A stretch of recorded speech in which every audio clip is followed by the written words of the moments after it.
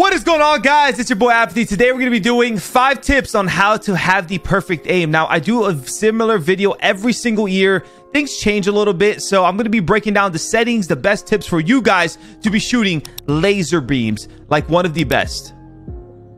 Oh, and don't forget to catch me at twitch.tv/apathy. And this video helps you out, like and subscribe to the channel. Now let's go. So one of the most important tips, and before we go any further, we're going to do tip number 1 is the settings. This is a game changer because, hey, if you play on 1010 and you ask me, Apathy, I can't shoot straight, well, your sense is probably too high. So we're going to work with you guys, okay? We're going to work with the settings first thing. It's extremely important, so pay attention. Now, I always recommend 5 to 8, usually 5 to 7.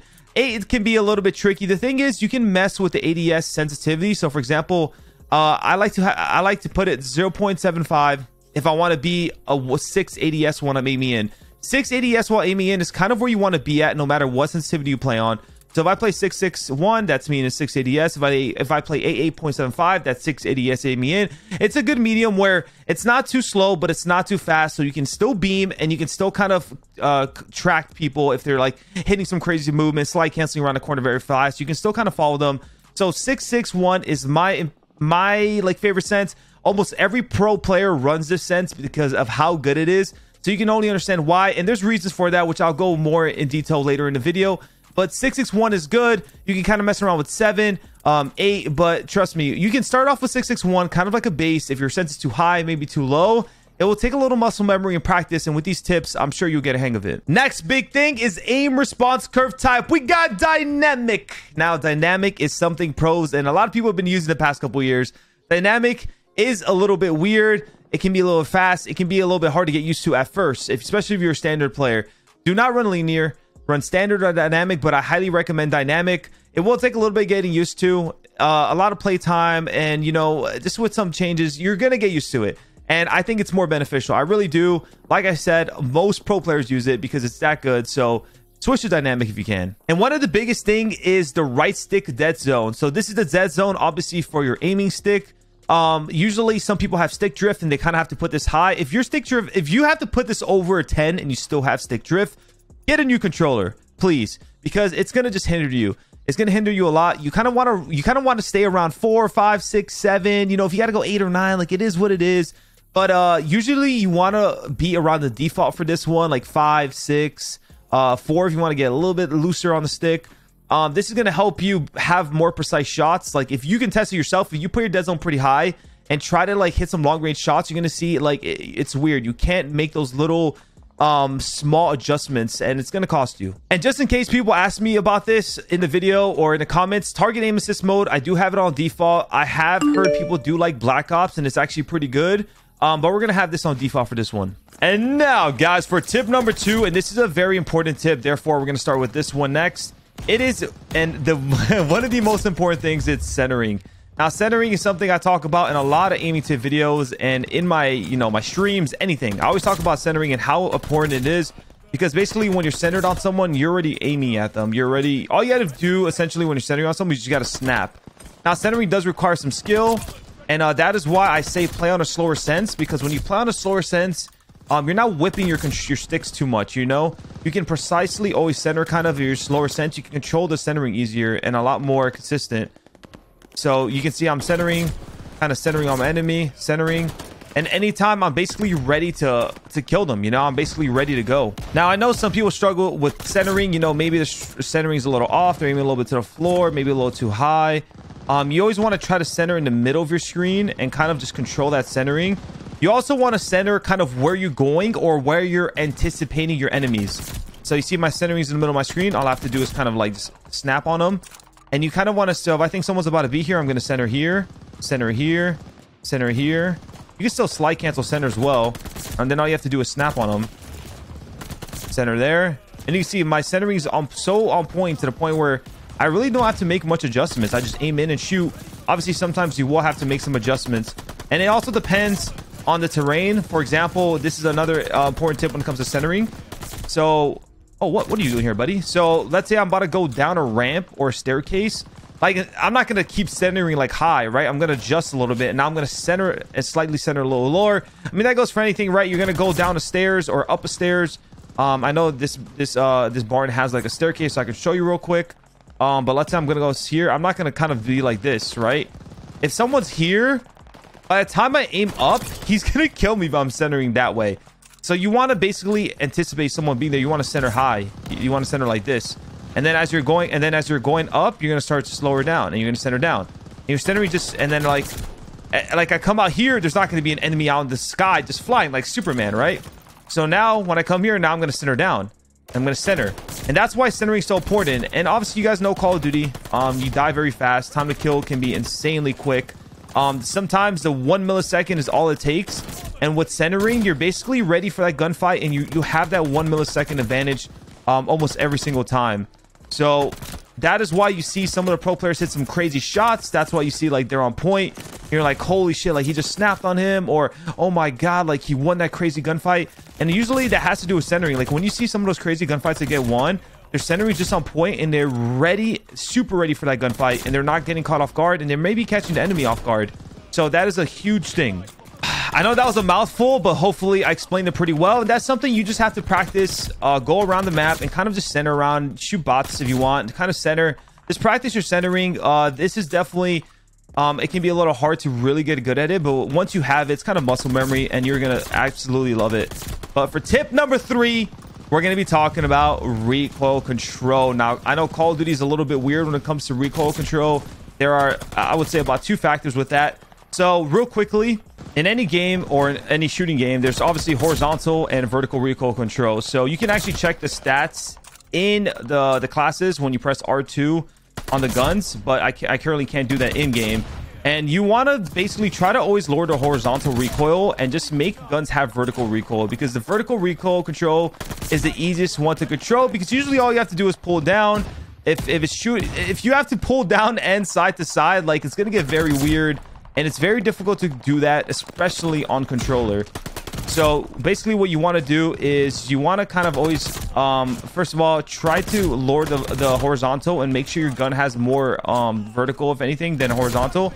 And then the next thing is you want to kind of find out the recoil of a gun. Now, a lot of the guns are going to be more vertical, so a lot of guns are kind of shoot up. So basically what you want to do is you kind of just want to hold down and kind of keep it very steady in that one place. You want to kind of hold down. You can see like I'm kind of shooting pretty straight, like at that dot. Like you can't really see the dot, but I'm shooting very straight at the same spot, and that's all I'm doing, just vertical recoil.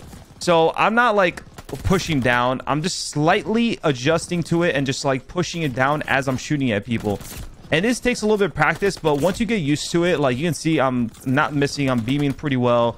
And it's just practice and like understanding how much you have to pull down. Every gun can be a little different, and that's something I recommend. A huge tip real quick. So go to settings, go to graphics, go to quality, and if you really want to see the recoil pattern and kind of how the gun is shooting on top of you, make sure bullet impact and sprays are on. I recommend this off, but this is really good to have on just for that reason.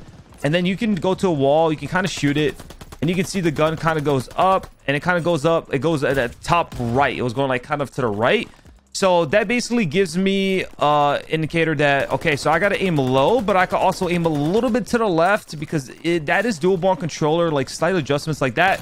So when I'm shooting at someone, instead of only aiming down, I'm going to aim slightly to the left, but very, very slightly.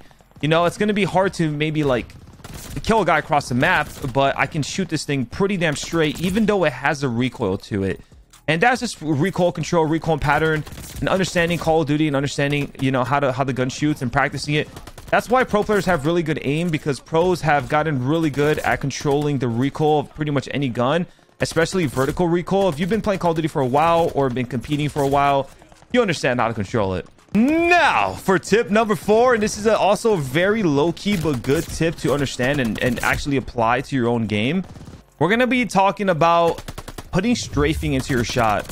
So a lot of times, you know, sometimes people, especially more casual players, tend to think they only have to look at people and shoot, where that is sort of true, but you can also add strafing to your shot and to your technique.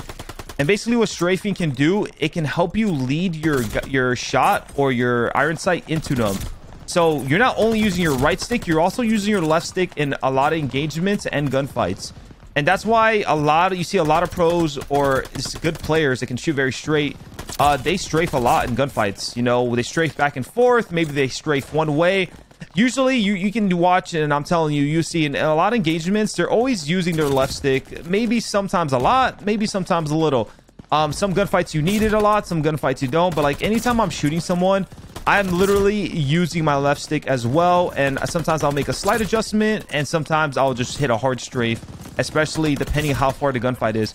Usually longer range gunfights, it's easier for me to lead my shot into the person versus me trying to beam them from like super far. If I can use both sticks, left and right stick, a lot of the times it's going to allow me to really hit those long range shots more accurately.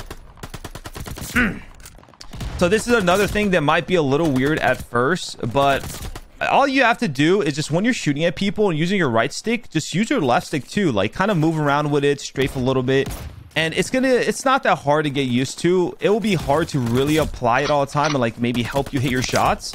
But you know, just a lot of these tips and a lot of things is, especially if you don't do them much, it's more about just getting your feet in the water and kind of understanding the concept, applying it, working on it. And with time, you're going to understand it more. You're going to start getting really good at it, and you're going to keep doing it and applying it. But every single gunfight, I like to strafe and use my strafing basically to shoot people. Like, not only will it help you hit better shots, but it can potentially make them miss shots because of the strafe, which every gun has different strafe speed. Obviously, that's another factor. But strafing is very good to have and do. And tip number 5, one of my favorite tips, because there is no shortcut into having a really good aim. And obviously all the tips I told you will help you a ton, and I'm pointing you at the very best direction possible. But one of the biggest tips is just grind time and play time. So we always talk about grind hard, but also grind smart. Well, I'm giving you guys a lot of the smart parts, and you're, you know, watching this video, you're doing the smart part. You know, you just got to apply what I'm telling you, fix your things a bit. And now it's grinding hard. And like one of the best times where my shot is honestly the best, and when I got really good at Call of Duty, was the insane amount of time I was putting into Call of Duty and really just mastering the recoil, mastering the playing time, and you know, just the game itself, and just getting really good at shooting straight and just shooting a lot better. And I was able to get there and accomplish that with playtime. So make sure you're playing a lot. There's no shortcut to it. It's gonna take time. If you listen to all the stuff I told you, you're gonna and understand them, you can improve a lot faster than some people. But it's gonna take time. You gotta play, but there's more to it. So let's say you're struggling with aim. There's always something you can do. You can always, first of all, you can start up a free-for-all. Play against bots. You can put them on recruit, and basically all you really want to do is run around and just practice your shot. You know, even if you're struggling a little bit, if you do this every day or like every other day and just apply it to your schedule or your, you know, your routine, you're gonna get a lot better with just shooting straighter and just kind of like aiming at people. So this is a good way to do it. You can play pubs, you can play anything that honestly has playtime. But I'll give you guys a really good lobby to do to kind of help you shoot at someone for a longer amount of time. But for the main reason why it's also really good, the playtime in itself, is like when it comes to shooting people, anticipation and centering is like very important. So if I have an idea where people are going to be in certain times of the map, or like if I know there's a head glitch right here, let's say I know this exact head glitch. If I fight this the first time, you know, I might lose it. I'll be like, damn, that's a good head glitch, right? I'll be like, okay, I killed that guy. But I'll be like, damn, that's a good head glitch, right? I do it again. I slide cancel out. Damn, he killed me, but I almost killed him. I do it the third time, perfectly centered. Bang! Pop him off the heady. And then he's like, damn, that guy's nasty. And it just, all it was just like muscle memory, playtime, trial and error. And yeah, my shot got really good. But in order to encounter some of those gunfights and like win those engagements, it's just playtime. It's just grind time, baby. V2 rocket, shall I call it? I think so. Let's do this. So very quickly before we end this video, you can start this lobby and just play for 10-15 minutes. It doesn't have to be anything crazy, but just getting those reps in, just shooting at people a lot and frequently is going to help you, especially if you struggle with your aim. Go to game setup, go to game rules, go to player. You can up the health to 150, so that way they eat a little bit more. It takes an extra bullet or two to kill them, and that means you have to stay on target longer, which is nice. And then obviously you want to put press L3, or however, if you're on PC or controller, put autofill bots on. Make sure they're on recruit, so they're not really shooting back, especially, you know, if you're missing a little bit. You don't want them to kill you. You just want to have targets to aim at and kill them as many as you can, and just shoot as many as you can. And this is a good way to really just get that muscle memory down. But either way, guys, I hope you enjoyed today's video. If you did, and if this video helped you or it helps you in the future, make sure to like. Don't forget to subscribe to the channel. I'm also making an Apathy Shorts channel. That way I can upload, you know, tips, crazy stuff that I do in stream or crazy clips on the Shorts channel. So I'll leave the description down below if you want to subscribe to it. Hey, I appreciate you guys. Have a great day. Have a great night. Have a great morning.